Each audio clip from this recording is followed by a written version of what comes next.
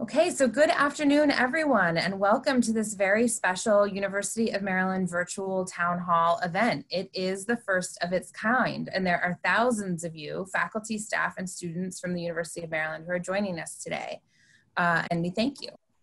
So my name is Katie Lawson. I am the Chief Communications Officer here at the University of Maryland. I will be moderating today's event along with Brian Ullman, the Acting Associate Vice President for Marketing and Communications. I want to sincerely thank you for taking the time to join us today. And on behalf of all of us, we hope that you and your families are well. This afternoon, we will hear brief remarks from a number of leaders at the university, and then we will pivot as quickly as possible to Q&A. We want to answer as many of your questions today as possible. Though all of our participants are automatically on mute, and cannot be seen, I want to quickly make the announcement that we are recording today so that we have an archive and hopefully reach the largest possible audience. You will also know that we are captioning today. So that is a function you can turn on at the bottom of your screen, or it may be automatically populating for you. We also want to make today as engaging as possible, so there will be a couple of poll questions that we will ask our audience later in the program. And lastly, perhaps most importantly, we want to hear from you by using the question and answer function at the bottom of your screen.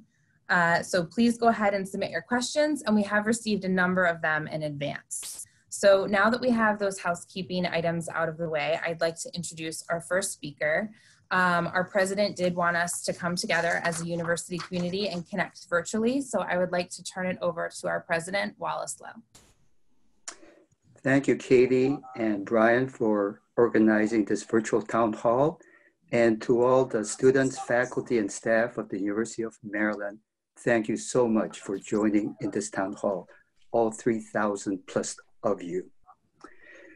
Let me begin by saying that the purpose of this meeting is for us, the leadership of the university, to hear from you. Your concerns, your questions, your feelings, and your experiences.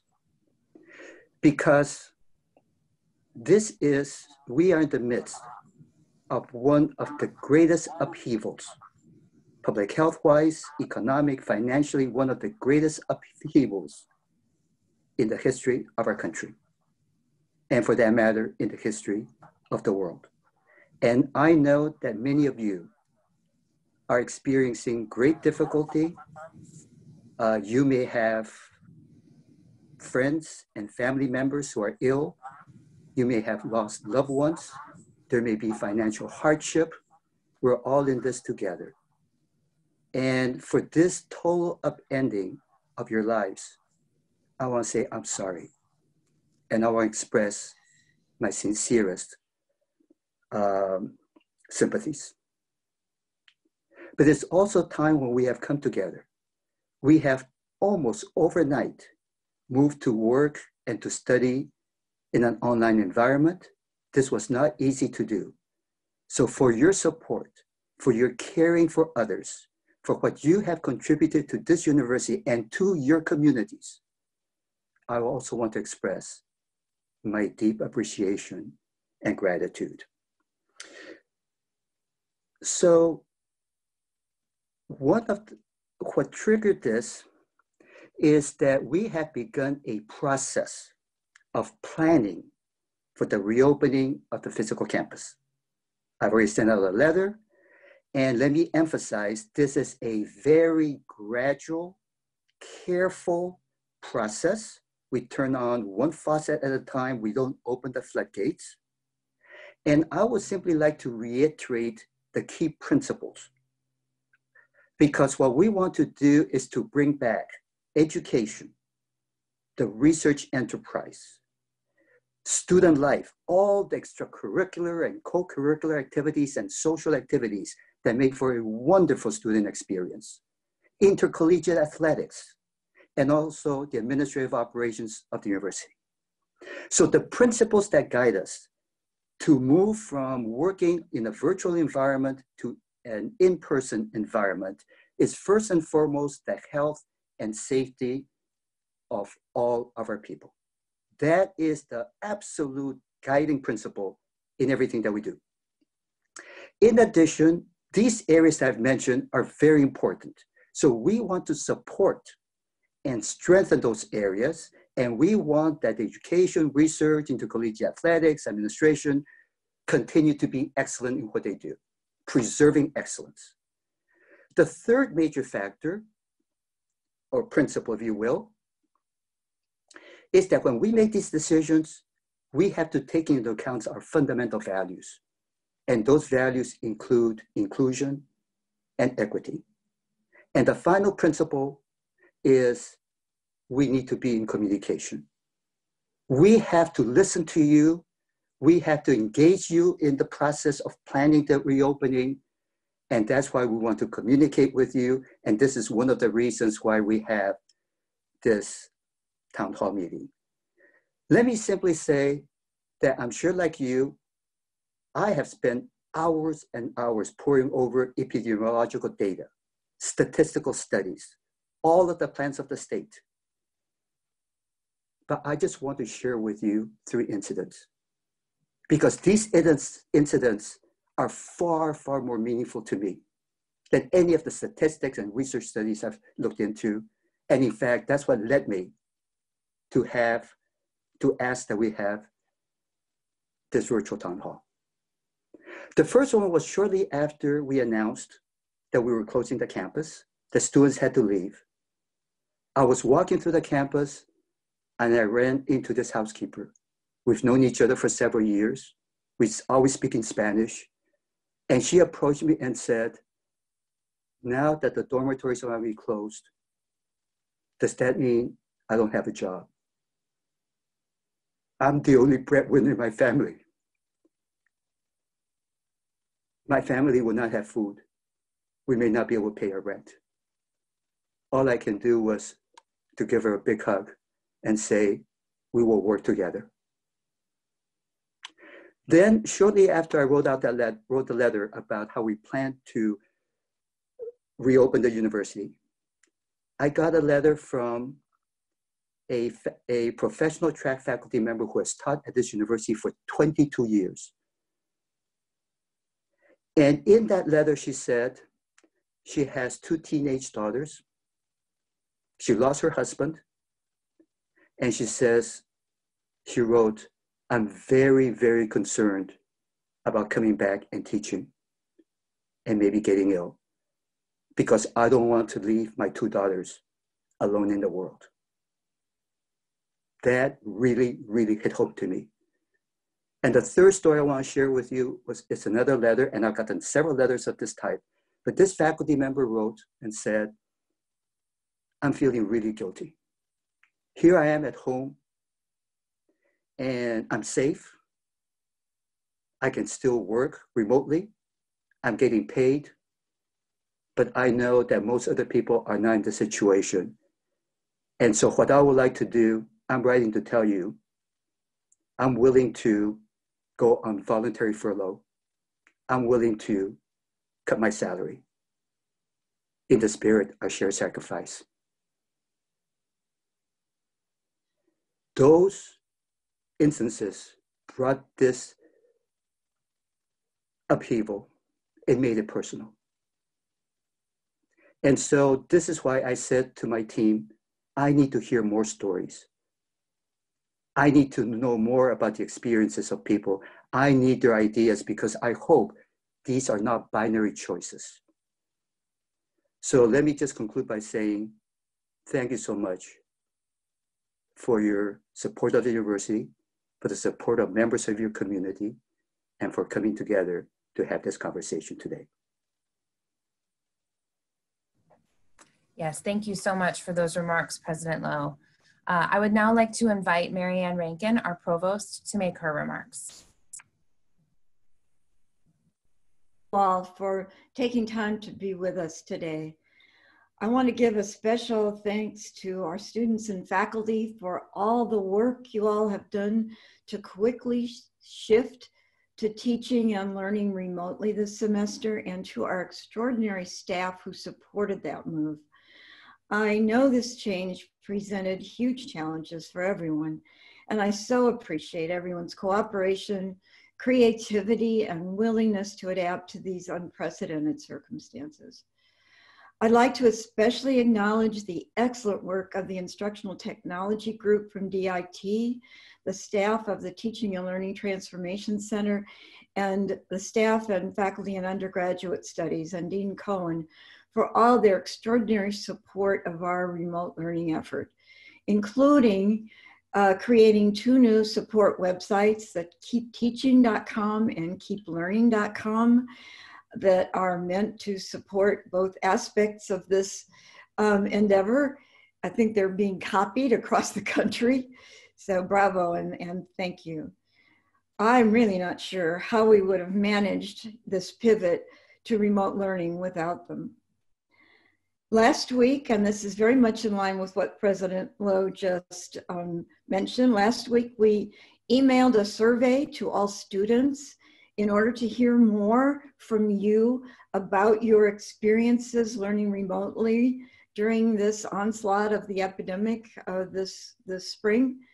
We, for those of you who've already filled it out, and I know a lot of you have, thank you very much. If you haven't done so yet, I really urge you to do so. In about a week or so, we'll be sending out a similar survey to faculty, and then following that, another one to staff. And we really want to hear back from all of you, from your individual perspectives. What worked, what didn't work, what are the priorities going forward, what do we need to understand better from your perspective as we go forward. We really want to use this information to better support what teaching and learning we're going to have to do going forward into the fall, and your well-being as best we can. We've all been affected by this pandemic. As you know very well, it's changed how we live, how we work, how we relate to our others, how we teach and learn. And everyone is under stress, it seems. But some members of our community are being hit especially hard and facing looming uncertainties and hardships presently and looking forward, as President Lowe said. So I'd just like to add my 2 cents to his and remind us all that we need to be understanding of one another's experiences and situations right now. And we need to be as flexible and willing to accommodate individual circumstances as we can be, especially for our students. So thank you all for anything that you can do in this effort. Now, I know everyone is wondering what form teaching and learning will take next fall. And I want you to know that although we can't tell you the absolute answer right now, we're all working very hard to determine that. As President Lowe mentioned, most of us are working on different aspects of this question. So each of the vice presidents is working on, I think each one is working with a task force to address that.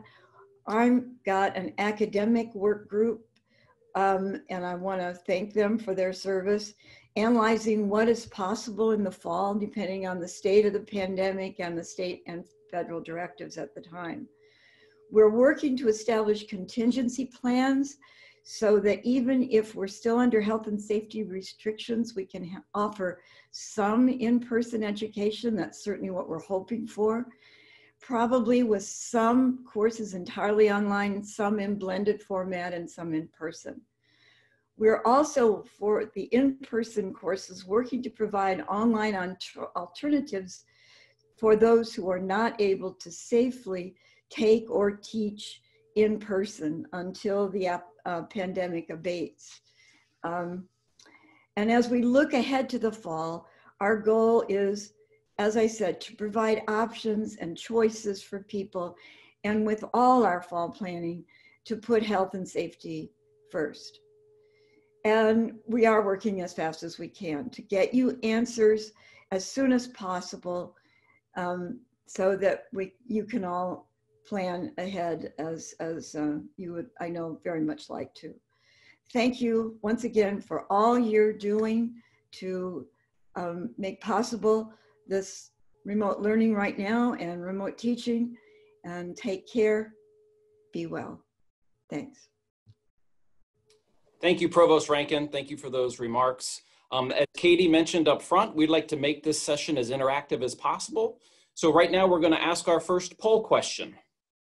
And that first poll question is going to be visible to you. And it says, what do you miss most about being physically on campus? And you guys can just click your answers. There you go. Seeing friends and colleagues, watching springtime bloom on campus, sending off our amazing seniors, or just collaborating with our friends and colleagues on campus. I know for me, it's been seeing friends and colleagues on campus. Looks like most of you agree. Half of you are miss seeing friends and colleagues.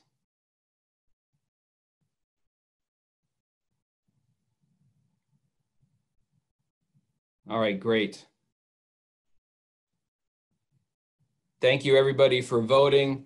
And I think as President Lowe and Provost Rankin just said, we're hopeful that that's going to happen real soon for all of us so that we can get back on campus and see each other in a safe environment. I'd now like to pivot to our next speaker, our Vice President of Student Affairs, Patty Perillo. President Lowe, thank you so much for bringing us all together today. It's a joy to be in community with so many Terrapins. I know that what I miss most and my colleagues in the Division of Student Affairs miss most are our students, because our work is centered on you. We are here really to make sure that you succeed in all the ways that you can. Our work is really designed to make sure that you thrive, not just survive, but that you thrive. And so we've missed you a lot. And I know that I share that with all of the colleagues on this panel right now. We spend a lot of time talking about the vibrancy and joy that you bring to this campus, and it just can't be matched without you here. So we look forward to your return, because you will return. And to those graduating seniors, this will always be home so that you can come back too. So the work of Student Affairs does focus on our students. And so we have been thinking of all kinds of ways that we can offer our programs and our services and our resources virtually, because we want to make sure that you succeed even when we are in a virtual environment. So all of the departments, from the Career Center to Parent and Family Affairs, from the Health Center to STAMP Student Union, have been offering programs, resources, and services virtually for you, our students. And I want to highlight a few of them to make sure that you know about them. I know that during this time, as the President and Provost have already stated, that our mental well-being is really important. It is certainly always important, but perhaps no greater time than a once-in-a-century kind of pandemic. And so our counseling center is offering counseling to our students virtually, engaged in teletherapy. And they're also offering a variety of workshops for our students on really salient and important topics for our students. So we encourage you to check out that website to learn more, students. For our faculty and staff, we have an app. It's called WellTrack, and you can download it using your UMD email, and it will allow you to assess your mental and emotional well-being, and it offers you tools and techniques for managing your distress. I know that many of us are thinking about how we make sense of a meaning of what's going on in the world, and we have a need to connect spiritually. And so our campus chaplains are available for one-on-one conversations, for group conversations. They're also offering online services on the weekends if you're interested. And our health center is offering weekly, 3 times a week, meditation sessions. So we encourage you to check those out as well. I know that many of us are thinking about what are the ways that we remain physically well and physically healthy. And certainly RecWell is helping us stay the course. Again, faculty, students, and staff, using your UMD email address, you can go online and download exercise programs. You can actually exercise with our students who are live streaming. It's fabulous. RecWell is also launching a Keep Moving challenge to take us into the summer, encouraging us to walk or jog or run as a way to stay physically well. And if you prefer one-on-one work, they actually have a virtual trainer program. Again, you can go online for a 5-week program and get your own trainer to work out one-on-one what we know in no uncertain terms, that remaining emotionally, physically, spiritually well is really important always, but particularly now. And for our faculty and staff, the University Health Center is offering, of course, as always, our faculty staff assistance program.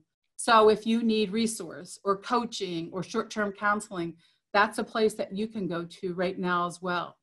So we've created this website called Keep Connected. It's a way for us to stay connected to you, our students. All the things that I just told you about, you'll find on that website, keepconnected.umd.edu, because we always want to stay connected to you. So students, check out these resources. We are still available for you. We always will. We care about you. We look forward to your return. And class of 2020, congratulations. You make us all very, very proud. Thank you very much, Patty, for all those resources and for that message for our students and our whole community. I would now like to invite our Vice President for Research, Lori Locascio, to make some remarks. Thank you so much. And I wanted to echo Patty's comments and thanking President Lowe for bringing us all together. It's really good to be back with you all. For those of you who are involved in research on campus, you already are aware that we're operating under severe research restrictions, which means that the university is performing only essential and limited exempted research that must be approved by the deans and myself. And these restrictions are in place until further notice. I recognize that for many of our researchers, this has put a real strain on your work because your work can't be done remotely.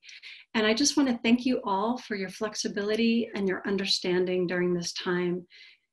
It's also been truly inspiring to see our researchers, many of whom have put their personal research on hold and have now shifted their focus to research related to COVID-19.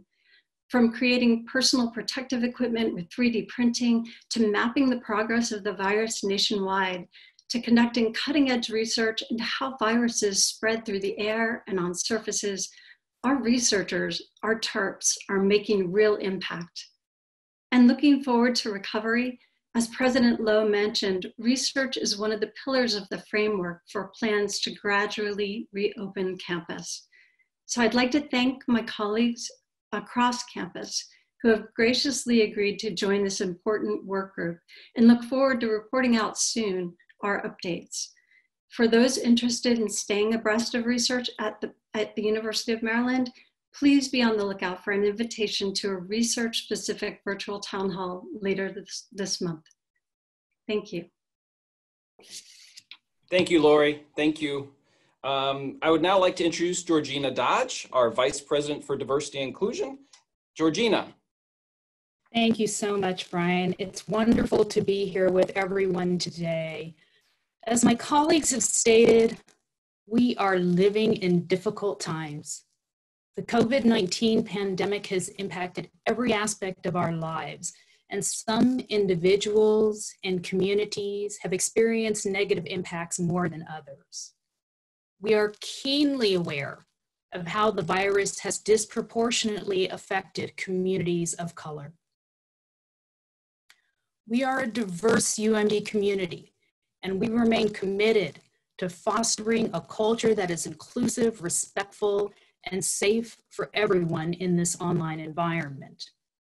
I want to emphasize that all university policies remain in effect, and should you experience difficulties, you may continue to reach out to resources such as the Office of Civil Rights and Sexual Misconduct, Bias Incident Support Services, formerly known as Hate Bias Response, and the Office of Diversity and Inclusion. Of course, there are numerous other resources on campus within student affairs, as Dr. Perla just mentioned, as well as HR and our Department of Public Safety that are available should you need assistance. And please consider staying connected and in community by subscribing to the weekly ODI newsletter, which gathers information about diverse events happening across campus, as well as resources. And to subscribe, you just need to go to this website, go.umd.edu/ODI subscribe, all one word, ODI subscribe.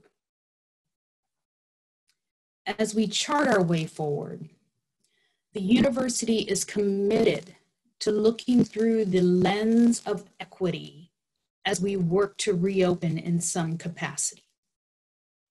By examining the complex issues that have been made more apparent by this pandemic, and with diversity and equity top of mind, we can help rebuild a more equitable society.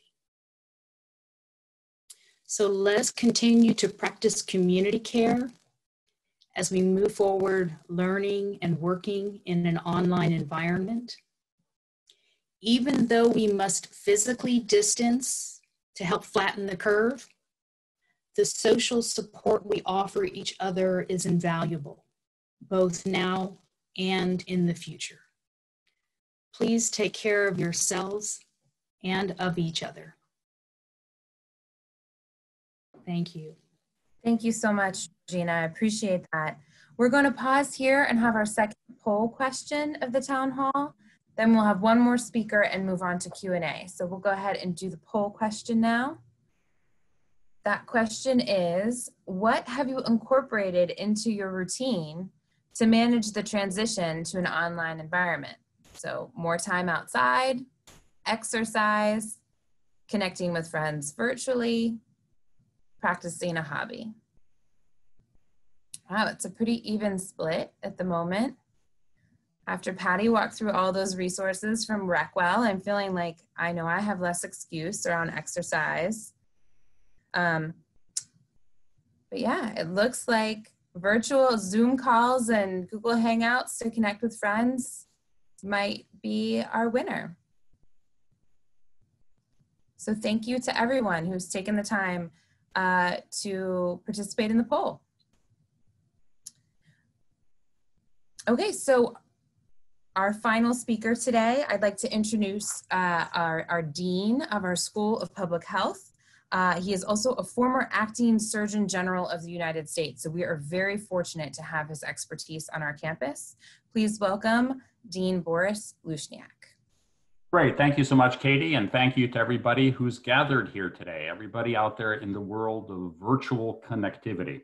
As mentioned, I'm the Dean of the School of Public Health, so first and foremost, this is an incredible public health crisis that we're in front of. I use that word incredible because I understand from all my experience, 28 years in the federal government, of waiting for this moment from a public health perspective, planning for this, and yet I have to acknowledge none of us obviously wanted this. So in the midst of all this, how do we react to something that's as earth-shattering as a pandemic? First of all, I got to remind you that, you know, in the 20th and 21st centuries, we've had 4 previous pandemics, all of them related to influenza. So this is the first non-influenza pandemic.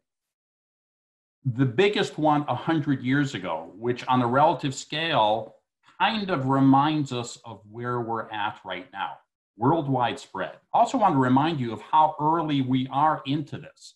And this actually will have an optimistic tone ultimately, right? December 31st, 2019, as many of us were preparing to celebrate the upcoming new year, was the first time that the World Health Organization office in China was informed of a small cluster of people with pneumonia of unknown cause. And the optimism that I'm going to share with you right now is actually quite important to put out there.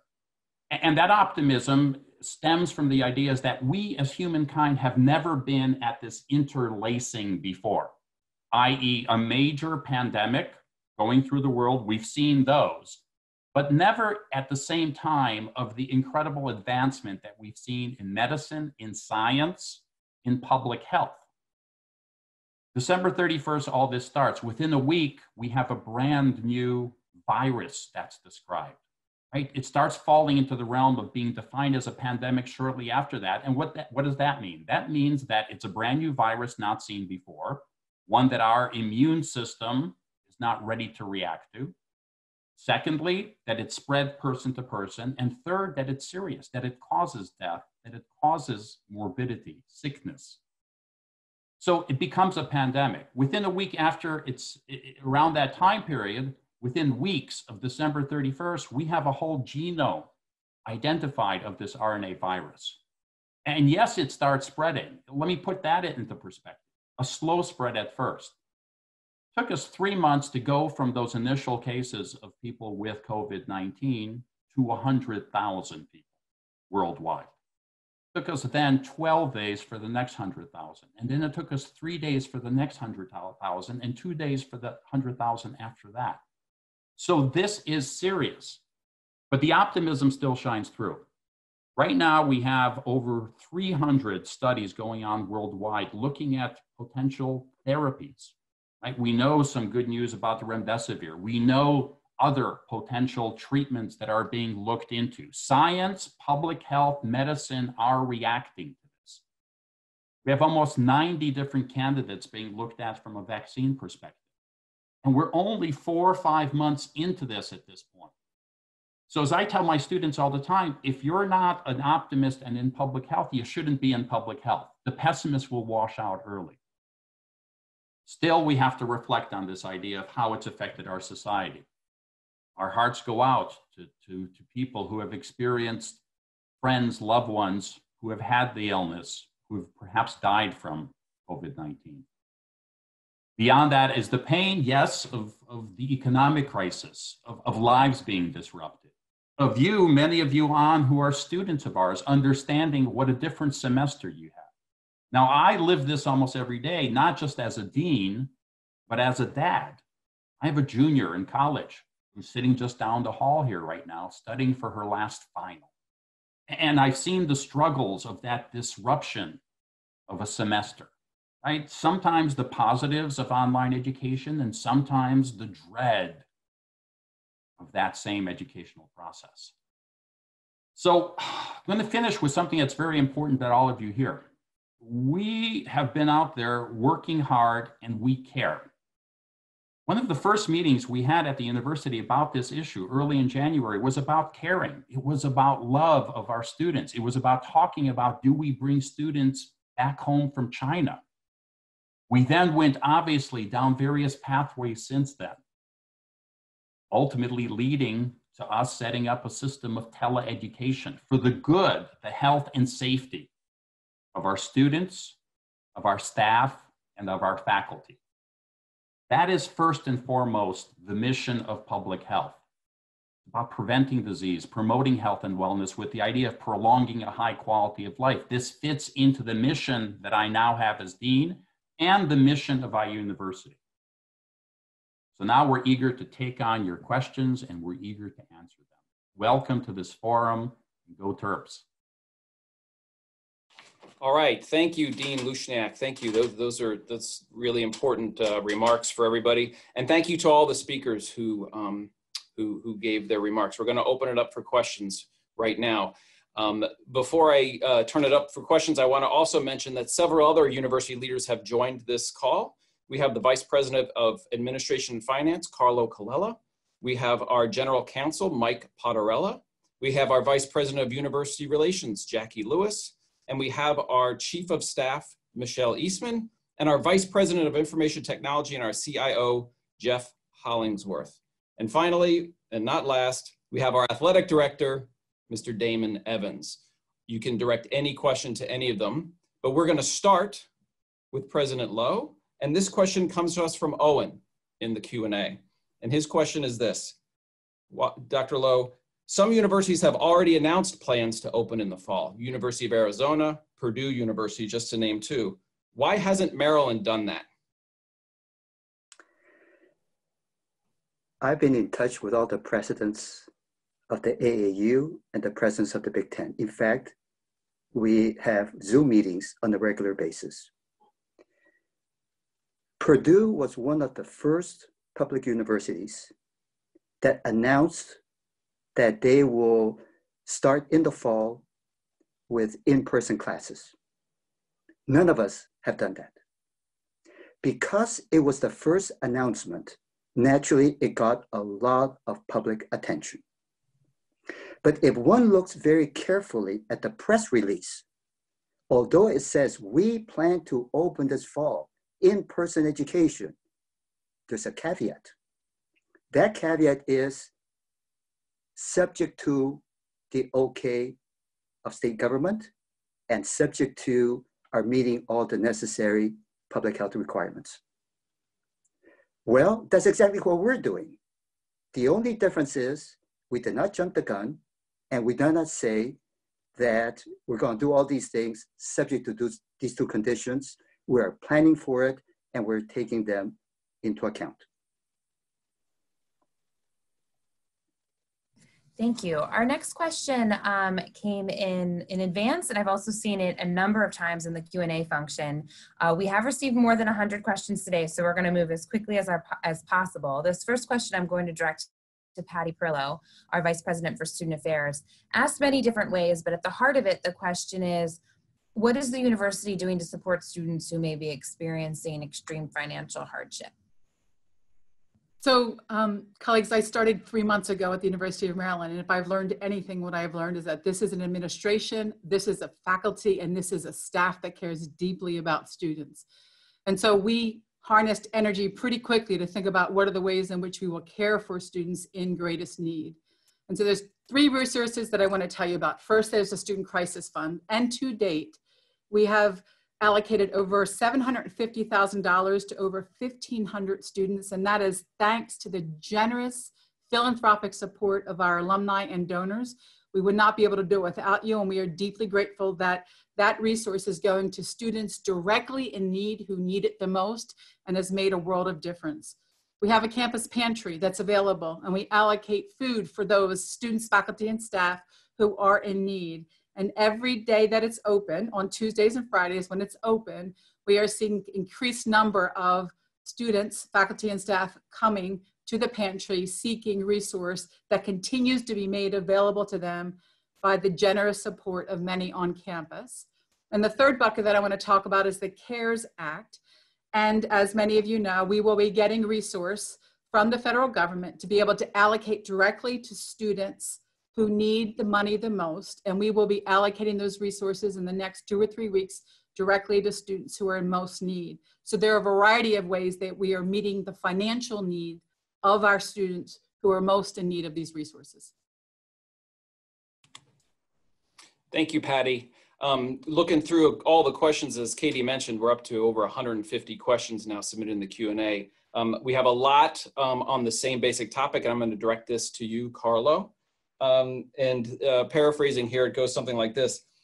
With the anticipated negative financial impact of this virus on the university's budget, what guidance can you give to faculty and staff about furloughs or budget cuts? The truth is that COVID-19 is both a threat to the physical health of our campus as well as to our financial health. We previously announced the virus has cost our campus an estimated $87 million in revenue and productivity losses this fiscal year. And as the state updates its revenue projections, we expect some state budget cuts. These cuts are expected to have both near and longer term impacts. We're currently working on several different budget scenarios that consider these anticipated cuts and further revenue shortfalls. And yes, those scenarios do include furloughs as well as other cost-cutting measures that are likely to impact the campus broadly. That said, we're going to do everything we can to minimize the impact of these cuts to our university community and to preserve the academic and research mission of our university. Hey, Carlo, I have a moderator's privilege here to ask a follow-up question that I've also seen, and that is give us a sense of the timing on when we might have more information to share with the campus. The state revenue estimate forecasts are due shortly, so we expect to hear from the University System of Maryland in the next weeks ahead what state reductions may be and whether those are base budget or one-time measures. So we expect in a few weeks to have a little more certainty, and then we can take our planning to a level of detail to respond to that in an appropriate way. Our next question goes to the provost. I've seen this question pop up in 2 or 3 different ways, and some questions were submitted in advance. It's around the size of lecture halls and if there's planning that's being done to be able to space people out and have enough room, as well as some academic advisors have mentioned that their offices are quite small. Are there plans being made to be able to actually space people out to the extent that we are back in the fall? Absolutely. In fact, this is one of the big questions that we have, along with how to space people in residence halls, about coming back in person next fall. If we have to maintain social distancing with 6 feet spaces between, you can imagine it significantly diminishes the capacity of our classrooms and offices. I think as far as advising goes, it seems to be going very well online. Obviously, it's nothing is as good as in person, but I think online advising is probably feasible going forward, as long as we have to maintain this social distancing. Excuse me, classrooms are another story. Our biggest classroom has a capacity of, I think, 550 students. If you maintain social distancing in that, its capacity is diminished to 57 students. So we're looking at venues, the large venues all over campus, to use as classroom substitutes for in-person delivery, as well as even beyond the campus borders, the hotels and so on. We haven't worked this out yet. We're in the process. I have a work group, a subgroup from the academic group that I've pulled together, looking at exactly this and what it might mean for scheduling changes and so on. Probably means that many of the large classes will need to be online, or at least be blended.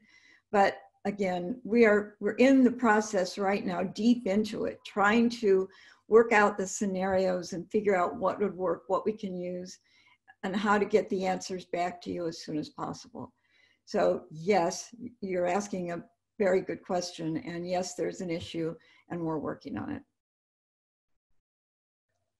Thank you, Provost Rankin.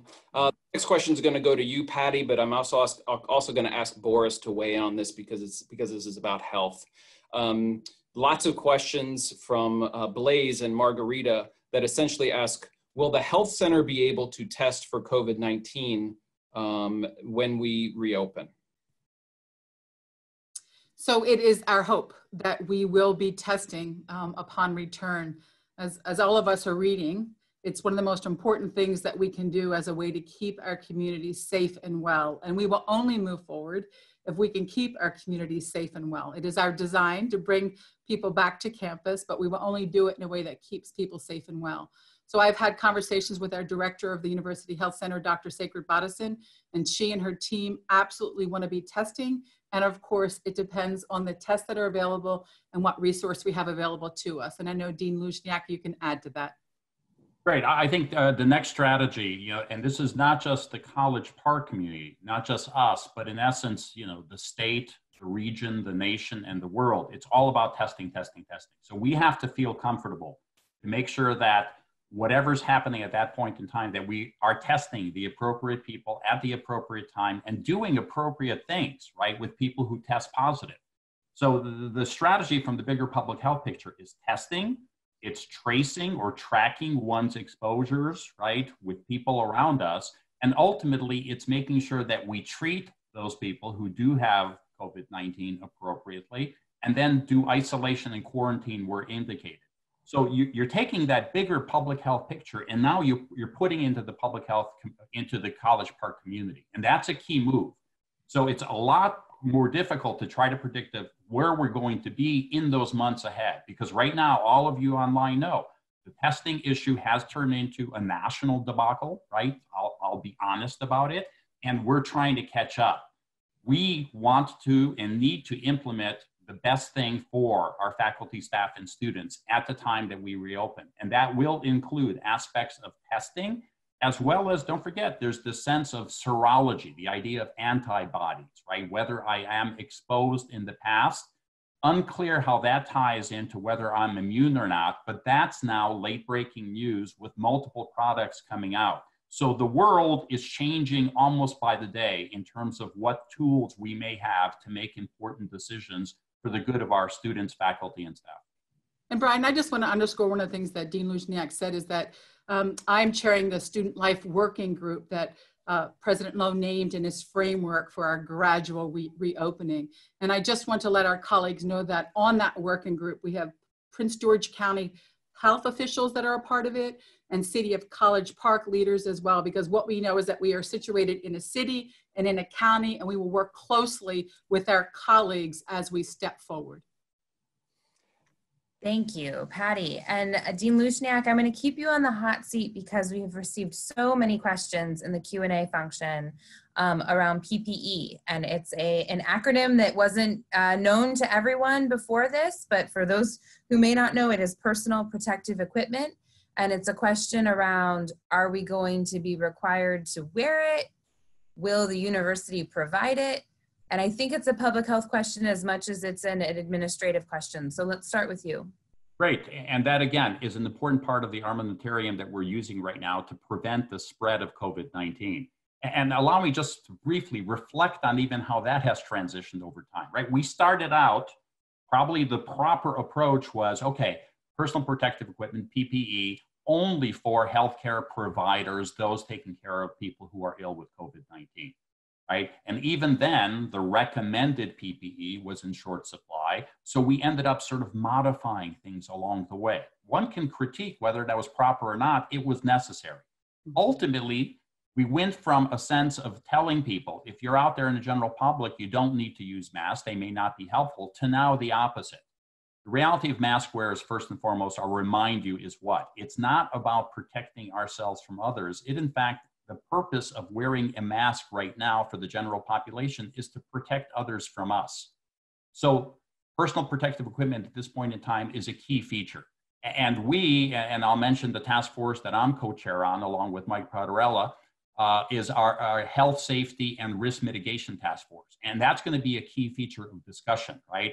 Of PPE wear, that is, whether we're wearing masks or not on campus. If we were to open campus now, which we're not, and we don't have any indications that we're ready for this, that's what we would be wearing, because that's what I wear at the Safeway down the street. Anytime I'm going out in public, we're wearing it, per the recommendations of both the state and the county I live in. So we're going to have to tackle this in terms of looking at that point in time with reopening is what's going to be the state of affairs regarding COVID-19. Have we seen the necessary decreases for us to get to the point of making sure that we can gather together in larger groups, i.e. a campus atmosphere? And then what measures are we taking, including the use of personal protective equipment? Whether we bring our own, whether it's issued to us, how do we enforce all this?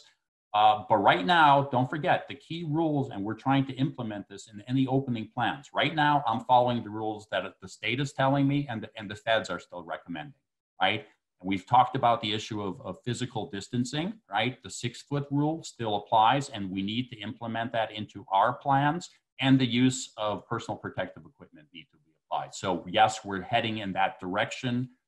What will change us is all of a sudden if there's a massive shift of decreased number of cases and all this goes away. Guess what? That's probably not going to happen in time for the fall for all of this to go away. So don't want to burst anybody's bubbles out there. So we have to prepare for the use of personal protective equipment on campus.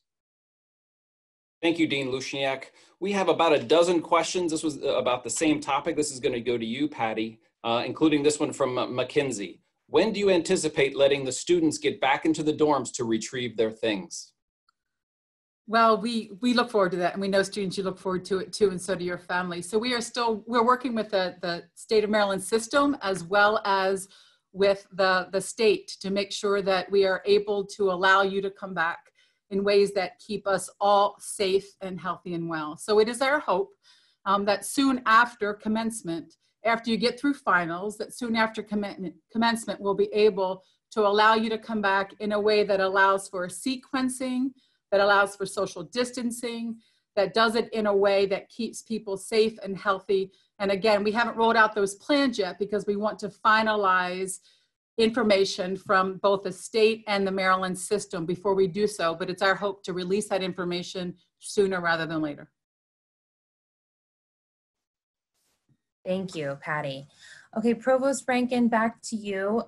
Several questions coming through the Q&A on pass-fail.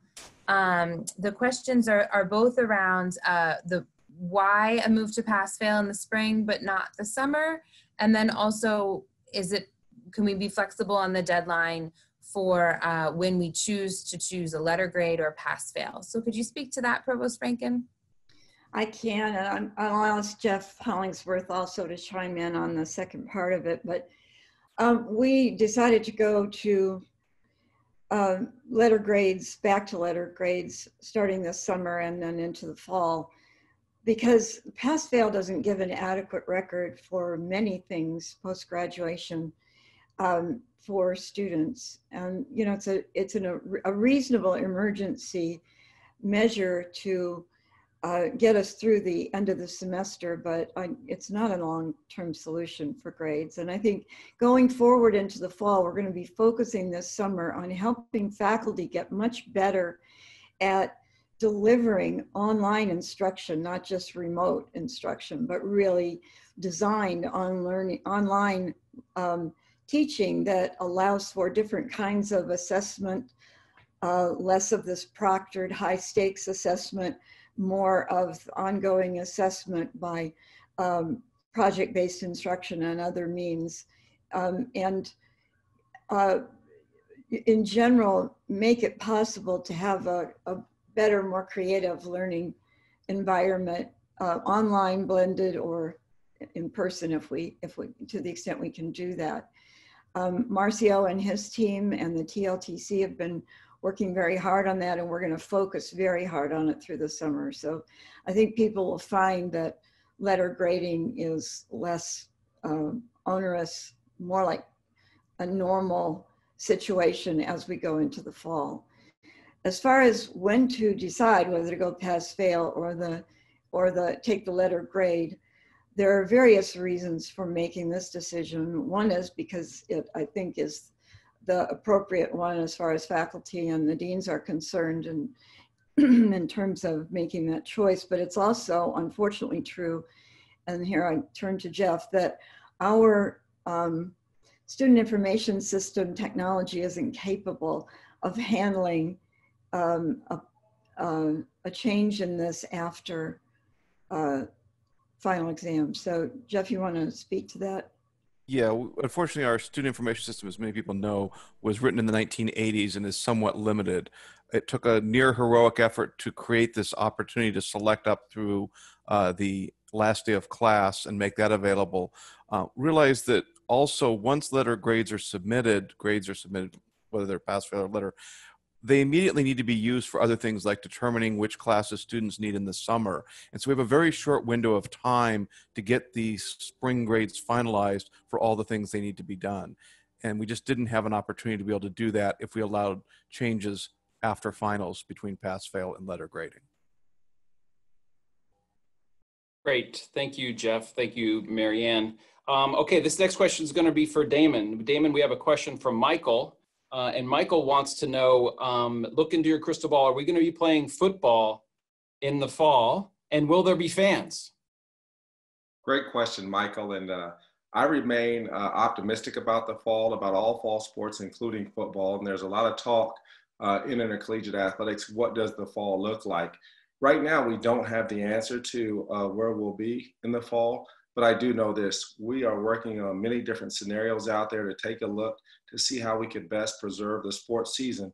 But I'm reminded that it's not the most important thing. Everything that we do will be guided by our state government, our university, and our university system. And it's important that we understand that the health and safety and welfare of all those concerned is of utmost importance. So we'll continue to work to make sure that when that time comes, we'll be ready. But we do remain optimistic about the fall, and hopefully we'll be back out there on the fields of play and giving everyone something to cheer for. Thank you, Damon. The next question we're going to pose to Carlo. As our Vice President for Administration and Finance, he oversees facilities management, and we're seeing a lot of questions about deep cleaning and what that looks like for whenever we return. And in whatever capacity, what is the plan for deep cleaning? Our housekeeping services have continued cleaning the few occupied areas of the campus that are still in service, research activities and so forth. Given the length of time since we've been on campus, when the non-occupied buildings are returned into service, they will be cleaned with a focus on high-touch public areas such as restrooms and hallways, conference rooms, and kitchens. After that, housekeeping services will continue cleaning according to normal schedules, and of course, provide any timely disinfecting of spaces when warranted by public health determination. Thank you, Carlo. Before I ask the next question, there was something that came into the Q&A that I think everybody can get behind here. It was a shout out to Jeff Hollingsworth and his team for getting Zoom up and running for online education and online teaching. That was quite an effort. So kudos to you, Jeff. That was from Jessica in the Q&A. This next question is for Lori. Lori, we have a question from George, and George wants to know, what's the timetable to get out of the severe research restrictions, and what are the guidelines and best practices for ramping up research? So that's a great question. And so right now I have a committee that's been formed to work on that exact question, about look at how we could reopen the campus. And right now, for research purposes, and we've been looking at phased in approaches. Of course, we will begin by following all of the guidelines and local regulations. We'll follow the governor's orders and also Prince George's County. And we have been thinking about phasing in research and looking at different things, different ways to phase in research, including limiting occupancy initially, and of course, following all the rules that and guidelines and guidances that have come out regarding PPE and social distancing, and even looking at ways that we can have people streamline into laboratories, moving us in a single flow, like a single point of entry. One of the things about researchers is that researchers in many fields are used to very strict adherence to PPE. They know this word. They've been using PPE for most of their lives. And they are also used to following very strict regulatory safety and local guidelines. So we do anticipate being able to reduce the risk through these types of measures in a research environment.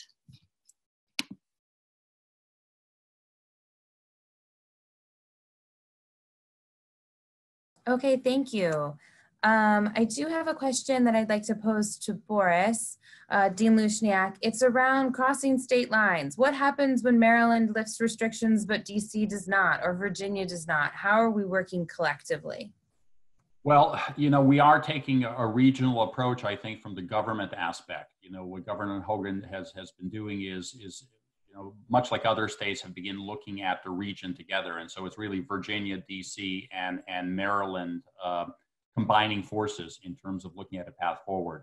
I know that there are obviously other pressures out there for states to move ahead more quickly. I think we're going to hear an update for where Governor Hogan is heading sometime this week. When it comes to working, you know, it'll sort of be interesting in that one of the things that can happen, and this can happen from the aspect of if we were to open and other places still remain closed, which is highly doubtful since we're taking this regional approach, that the idea of going to your workplace would then be considered as part of the opening in, you know, in your state where you work, and with proper documentation saying that I'm heading to work right now would probably apply. But I'm not a lawyer, but I'm a public health person, and I'll tell you right now that more than likely, we're going to be coordinating very well across the region. So hopefully we don't end up into that problem.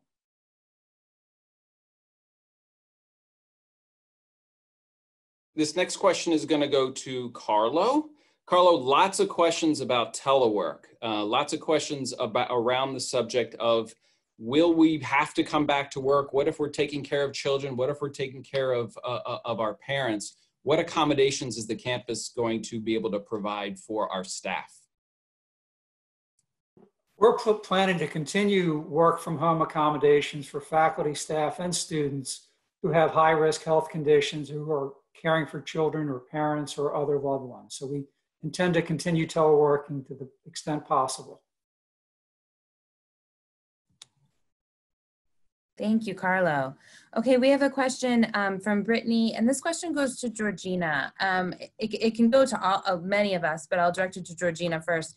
What are we doing to look out for Asian American students or Asian faculty who may feel targeted as we come back together as a community?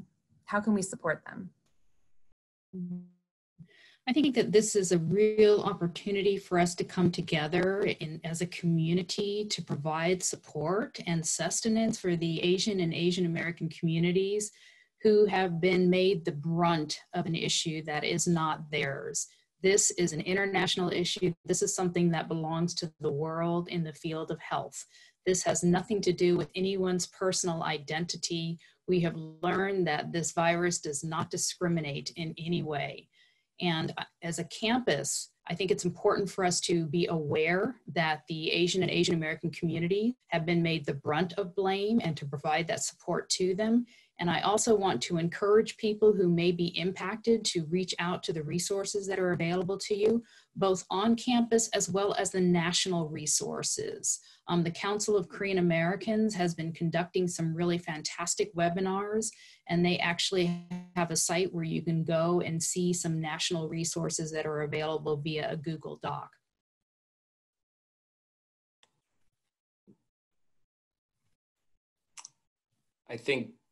Thank you, Georgina. Thank you. This next question is going to go to Patty. Patty, we have a fair number of questions about students returning to the dorms. If we still have physical distancing in place, physical distancing measures, how will we bring our students back into our residence halls?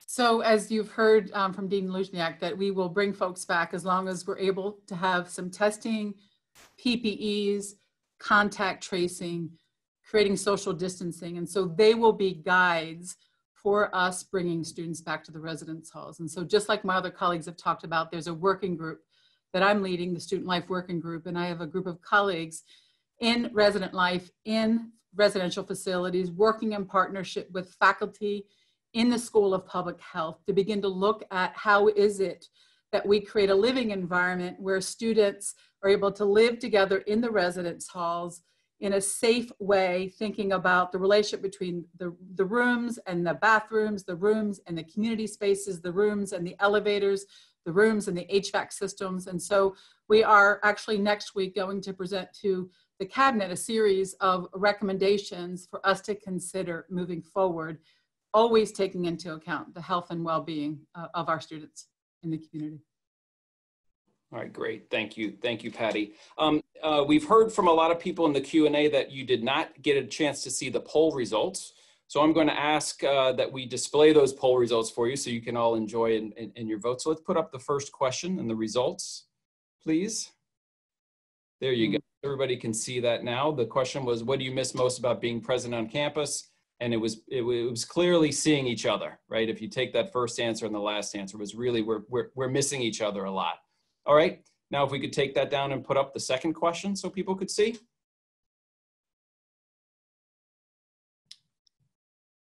The second one was, what have you incorporated into your routine to manage the transition to being online?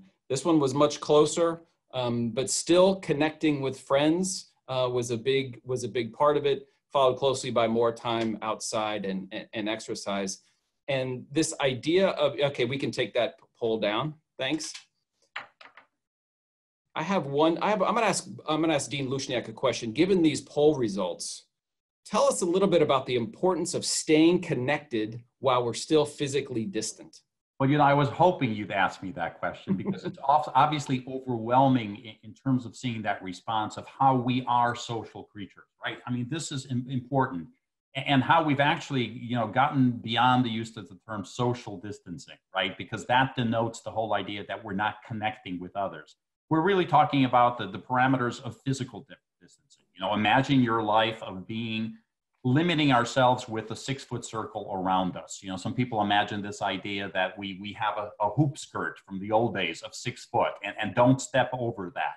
That doesn't mean that we aren't social creatures.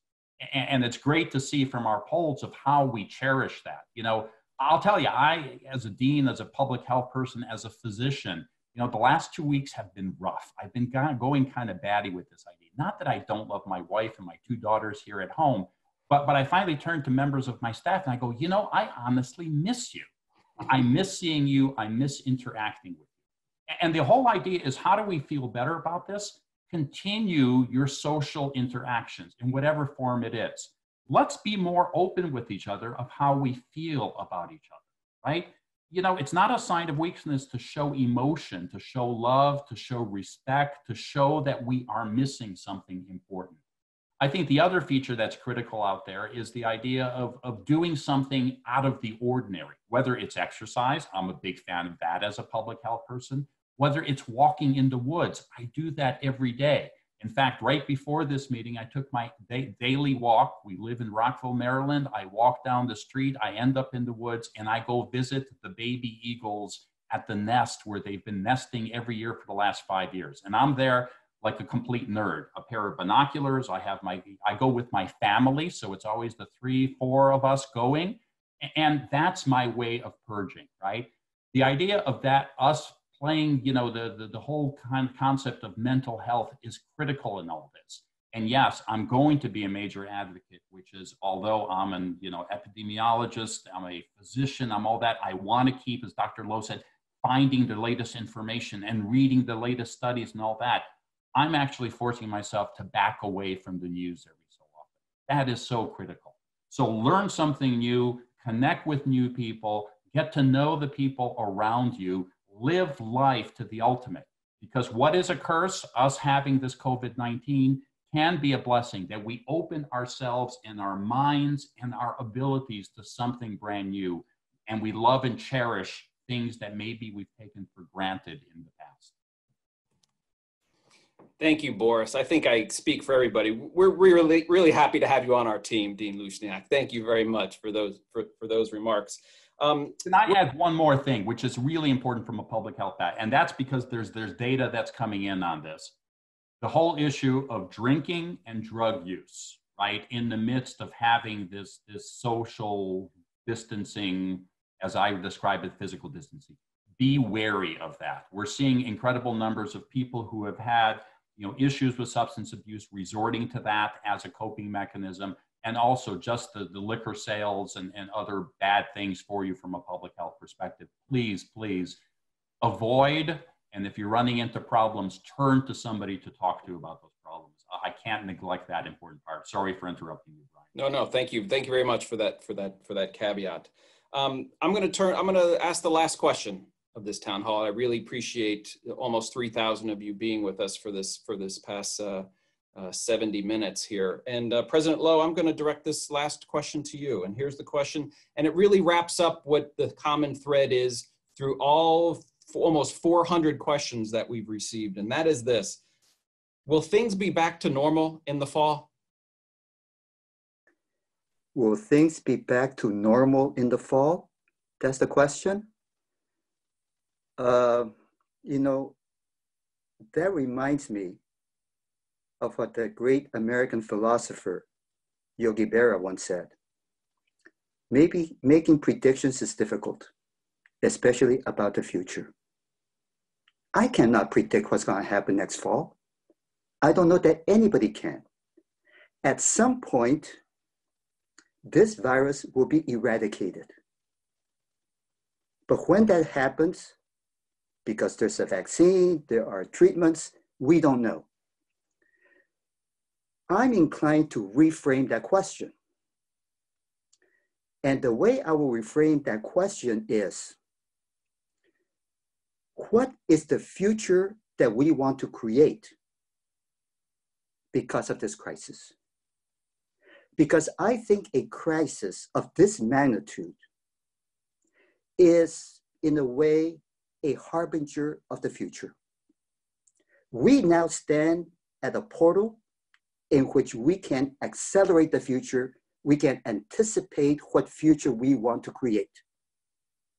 So the question then is, when will we go back to how things were before the pandemic? I would say, I would frame the question differently. and this is for the entire campus community. When that virus is eradicated, do we really want to go to how this university has been functioning before the pandemic? Do we want to go back to a society that was functioning the way it was functioning before the pandemic? Or do we want to create a post-pandemic normal? So let me be specific. Do we want to create a world of education, of learning and teaching that combines the best of in-person education, residential experience with the best that the finest of online education can offer? A blended kind of education, or do we want to go back to how we used to teach before? One example. In addition, the area of work. I have already heard from a number of staff asking the question, will it be possible someday in which we don't have to come to work every single day? We could sometimes telework from home, sometimes we come to campus, and think about how work will be changed and the implications. If, say, hypothetically, 1/3 or 1/4 of our staff can't telework, but they also want to come in, but that could dramatically reduce the number of cars that come to campus, the sustainability impact, the number of buildings that we will need. In other words, the nature of work will be transformed. How? I don't know, but we can create it. Intercollegiate athletics.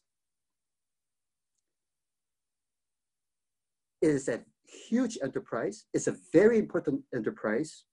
We know that there are enormous demands on intercollegiate athletics, such as pay for play. Is this the time to re-envision how intercollegiate athletics should operate in the post-pandemic world? So the enormous challenge and the incredible opportunity, recognizing that this crisis has almost accelerated the future. And I will be leaving this university that I've come to love for the past 10 years. And I will always love this university. But the challenge and the opportunity for the faculty, staff, and students and alumni who remain is, can we make this an even better and even stronger university? A university that will help make our country a better and stronger nation. Thank you so much for that, President Lowe. Thank you for your remarks and your leadership. Thank you to all of our panelists today, but most of all, thank you to our participants for taking time out of your daily lives to join us and stay connected as a community. Please take care of yourselves. This ends today's town hall. Please be well.